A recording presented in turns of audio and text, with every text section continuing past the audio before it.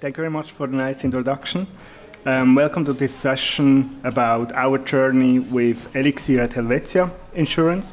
My name is André Graf, and I've joined Helvetia around 3 years ago as a solution architect. And actually, before joining Helvetia, I worked for around 10 years with Erlang technology. I founded multiple companies. And some of you may know the VernMQ project, which is an MQTT broker, which we've implemented in Erlang back then, and which we've also open sourced. And yeah, but now I'm part of this awesome team at Helvetia. And when I've joined, I've actually didn't expect to work on Elixir or Erlang anytime soon. I mean, come on, it's an insurance company in Switzerland. So I was looking for another challenge there, and I've joined their container platform team, which is the team that manages Kubernetes on top of AWS, a lot of automation pipelines around it. And yeah, that's where I start.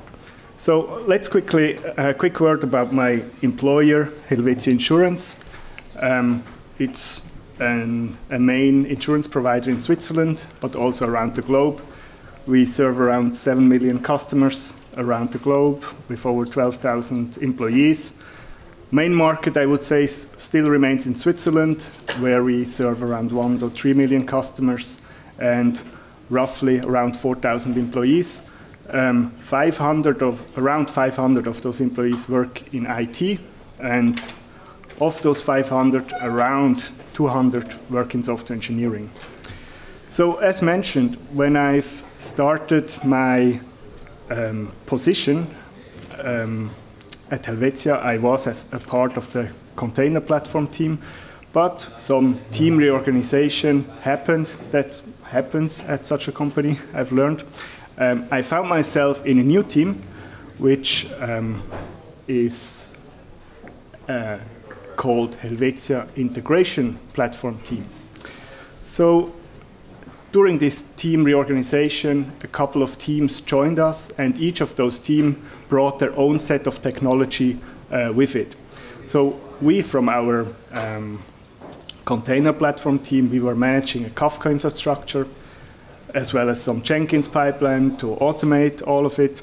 And then we found ourselves with other technologies like managed file transfer and HTTP API gateway, as well as a central integration bus. So as you can see, those technology are all related to communications, different communication patterns. And we tried, or our goal was, to increase the efficiency how such new integrations can be built, discovered, and used. And obviously, we had a problem with those other technologies that joined our team because they were not really automatable. So yeah, we had to look for solutions how we could automate them. So let's see how we did it.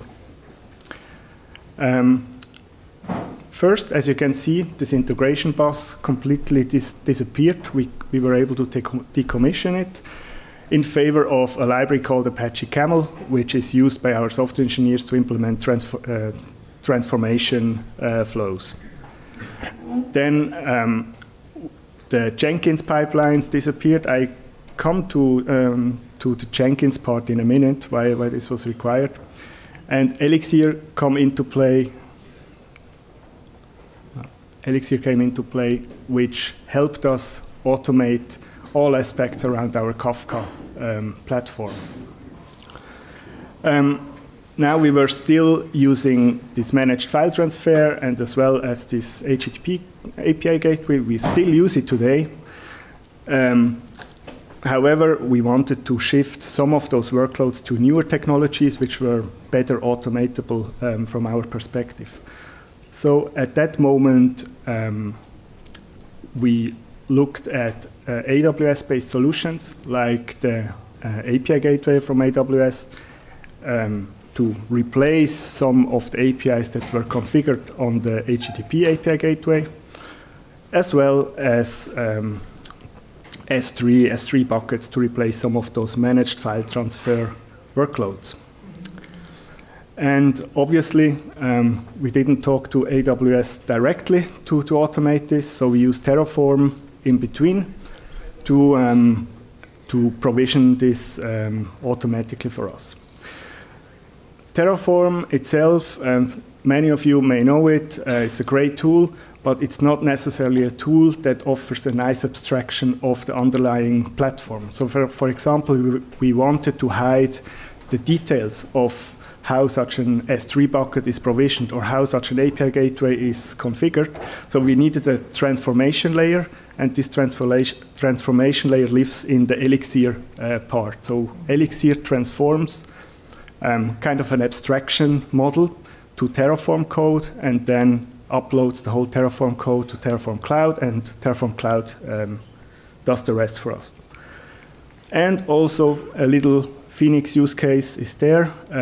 We started with Phoenix for mainly visualizing internal processes for us.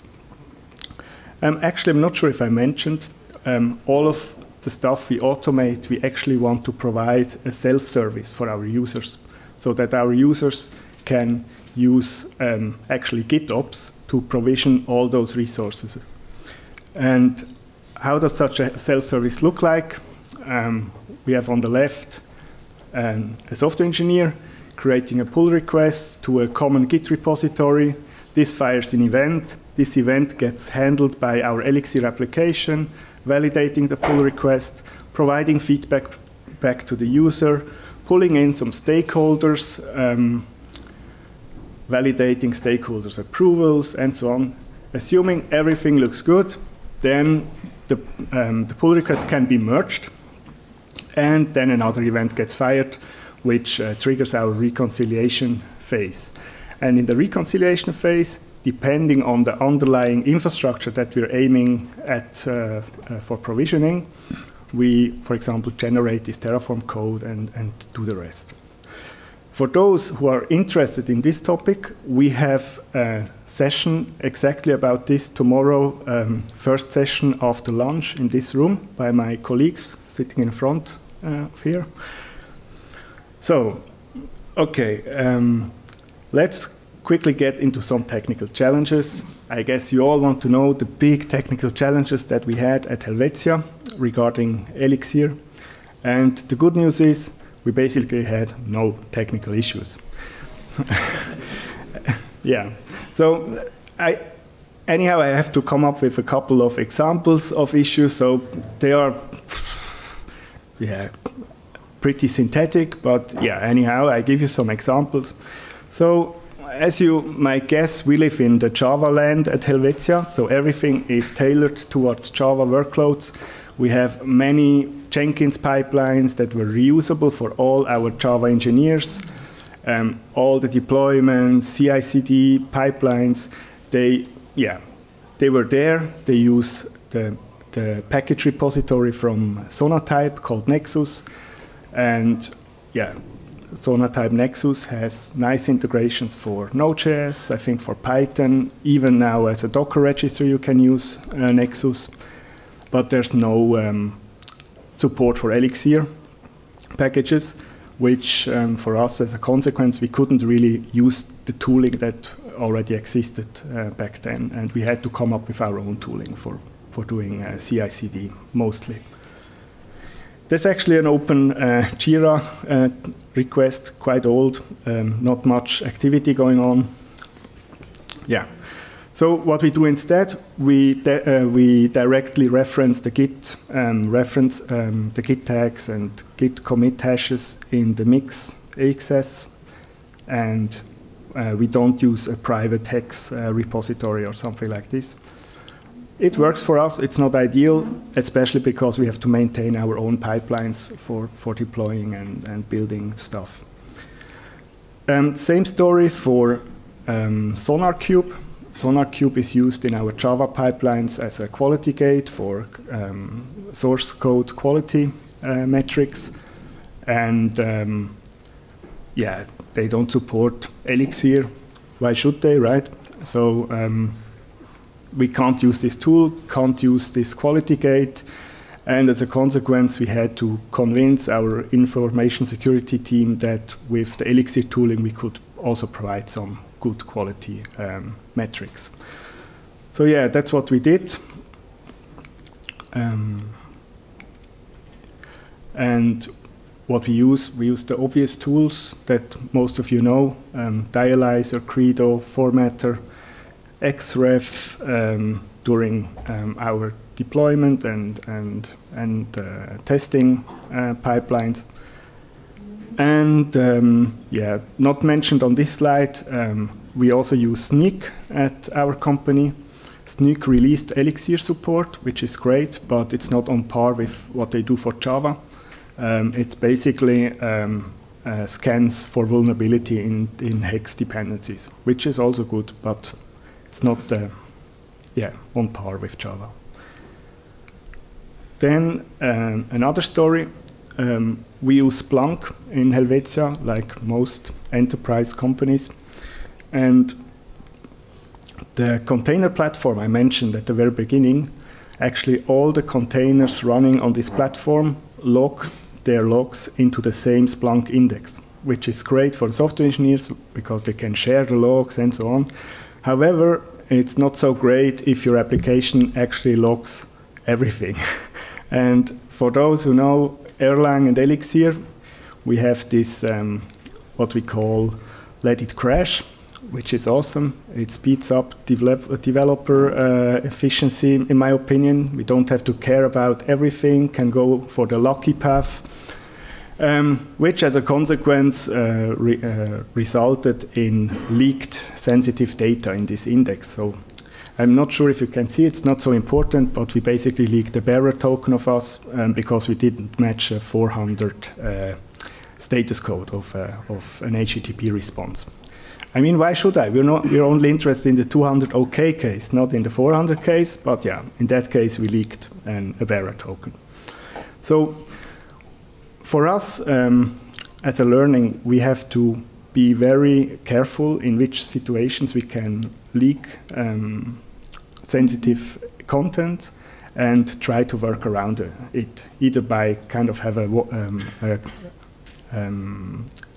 try catch pattern or something like this, or in this case of HTTP poison, which we use, we just basically wrote a wrapper which strips away the response in every at the request in the response struct.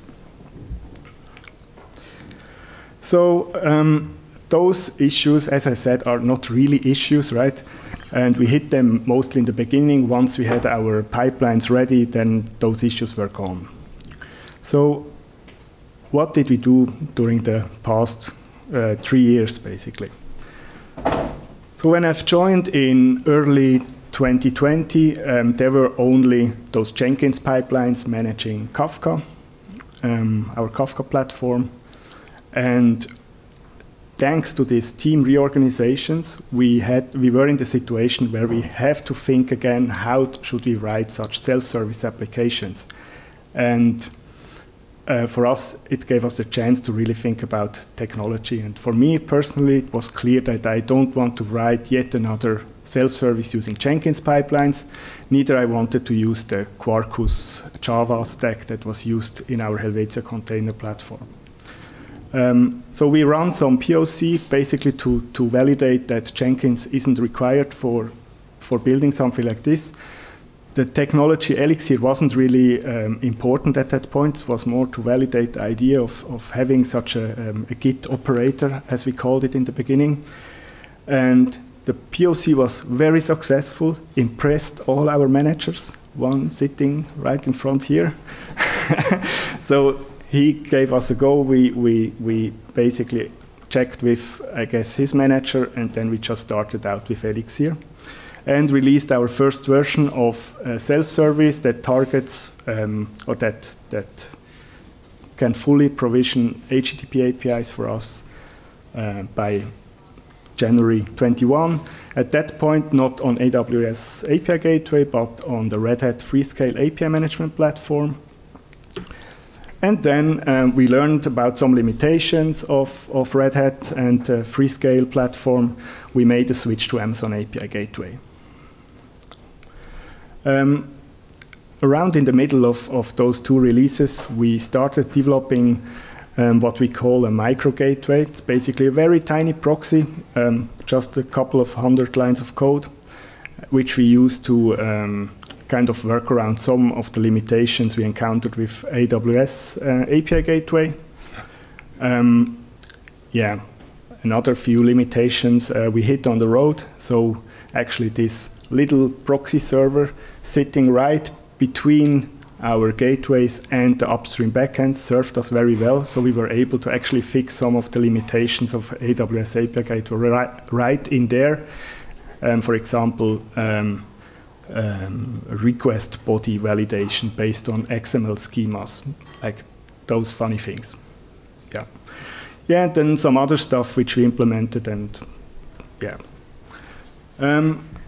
Now, a very important learning out of it. Don't be afraid of those changes. For example, the change between Red Hat and Amazon API Gateway was quite a big change. It was an architecture change. We also changed the way we provision everything from plain HTTP requests to Terraform Cloud, and all of that on a production system. And we had to migrate APIs that were running on a production system and so on, but it was totally worth it. So also late 20, we started with a replacement for the managed file transfer. In this case, we used S3 buckets, and we released it in early 21. The fun story here is that this service was built by a Java developer who had to train himself in Elixir. And it's kind of a sad story because he didn't got the Elixir experience we wanted him to have, because he had to use our buggy libraries all the time. We were, by ourselves, very busy implementing our stuff. We couldn't properly peer up with him. So I would apologize for it. So definitely try to give the best beginner experience to your Java developers. That's a big learning for us. Then by the end of 2020, we started with a Kafka self-service, replacing those Jenkins pipelines. We released it in mid-21. And then, yeah, some other refactorings going on there. And now in actually early 23, we want to move our Kafka workloads from our own Kafka cluster to the Confluent Cloud Platform, which also requires quite refactoring on our side. The story here, the whole Kafka service was implemented by an external guy from an external consultancy company, and we heavily relied on him. He also had to train Elixir. It wasn't a problem at all, so don't be afraid of learning Elixir or tell an external guy to train it. But for us, having him at such a crucial part of our infrastructure and having the possibility to leave us within a couple of weeks was a problem, because that's what he did.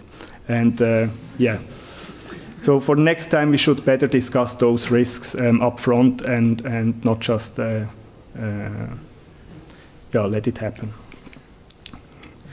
And then early 22, actually our first Phoenix project appeared, which is basically a playground for experimentation for us, learning about live view, learning about how can we connect Phoenix to our identity provider for OIDC authentication, like all those kind of topics which are interesting in an enterprise context. And but it was mainly for experimentation purposes. And then in early 23, we actually pitched that we write a new API catalog application in Phoenix. And thanks to this experimentation, early on, we were actually able to ship something very quickly, like just a month or, I don't know, a little bit more. And we already had something working, and actually provides already some valuable information, even though still buggy, of course. But yeah, so this early experimentation with new technology was very important for us, so that we can really ship something very fast. So I'm finished very quickly. So when I started early 2020, we had around 187 integrations, all managed with Jenkins. Those were all Kafka topics. Then, end of 2020, we had around 600 integrations and around 7,000 lines of Elixir code spread across 6 OTP apps. By the end of 21, we had around 1,800 integrations. Those were now S3, HTTP APIs, Kafka topics in 14,000 lines of code, Elixir, spread across 14 OTP apps. And then by the end of 22, it exploded. We had like 3,200 integrations, 30,000 lines of code spread across 15 OTP apps. Team size remained more or less stable during this time. And yeah. And this is actually the last bit, that the official approval of Elixir in Helvetia happened around late summer 22. And at this point, we are able to use Elixir throughout the stuff we are working on, where our team is working on. So that's it about my talk. I'm happy to answer your questions.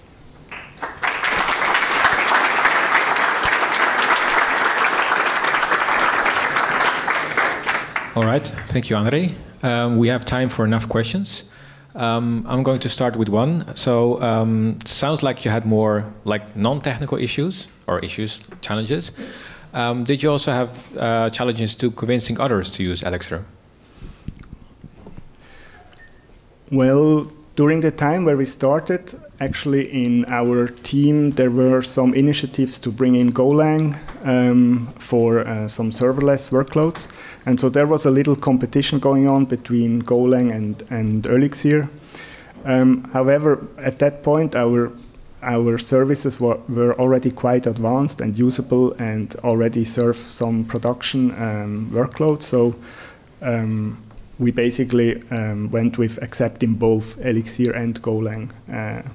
And today, I'd say most of the organization are not really aware of Elixir. So it's more like the teams around us who are aware of it. And there we didn't have any big or convincing problems, I'd say. Right. Well, thanks for the talk. Really interesting one. I have a question. So, any examples of the toughest questions you had to answer to your management on why Elixir? And then another one is something happened, right, when there were no more questions about Elixir. So, what happened?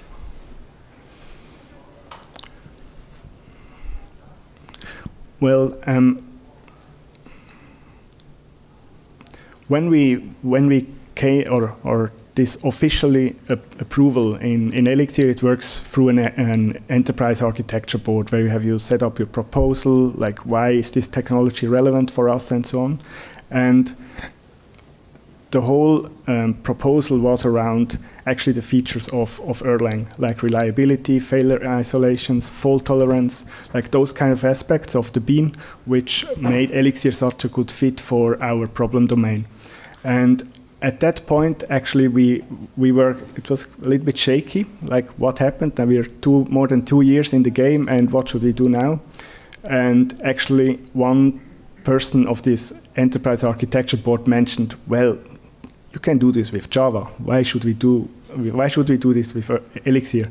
Obviously, for me, with a plus 10 years background in Erlang, I know you could do it with Java, but you don't want to do it with Java. And it was kind of difficult to argue with a person who has only a Java background about these kind of problems. So for me, those were kind of the difficulties. Maybe another one regarding recruitment. I mean, all the companies that we work with are typically, or external consulting companies we work with, focus on Java technology. So everybody thinks, well, you need a Java engineer, just you get one. You pay the bill and you get one.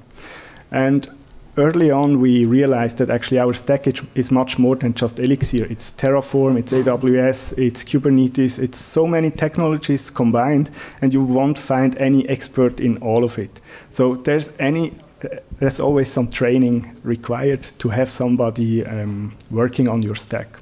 So, and then having those moments where we saw that the people were able to train themselves in Elixir on, to be honest, rough conditions with our platform.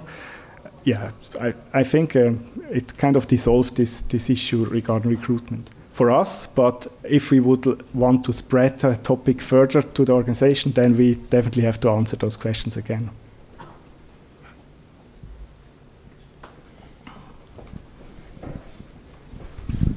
Hi, thank you for the talk. I have one question. What was the most important reason that you decided to pick Elixir for those building those internal tools in your organization?